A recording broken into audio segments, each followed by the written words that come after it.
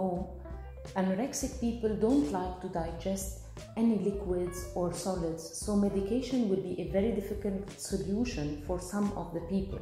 Other people whose case isn't that critic and can handle to swallow a medicine pill cannot go straight into medication for many reasons. One of the reasons are that medicine can't be taken when the stomach is empty, because it will cause many health problems which will just make the case even worse. Another reason would be that some people can handle going through therapy without a need of medicine, because these antidepressant pills or anxiety pills have side effects to them that can also make them anorexic worse. So in these cases where therapy isn't working, try a different kind of therapy. The word therapy is a big word that has many other subtitles to it.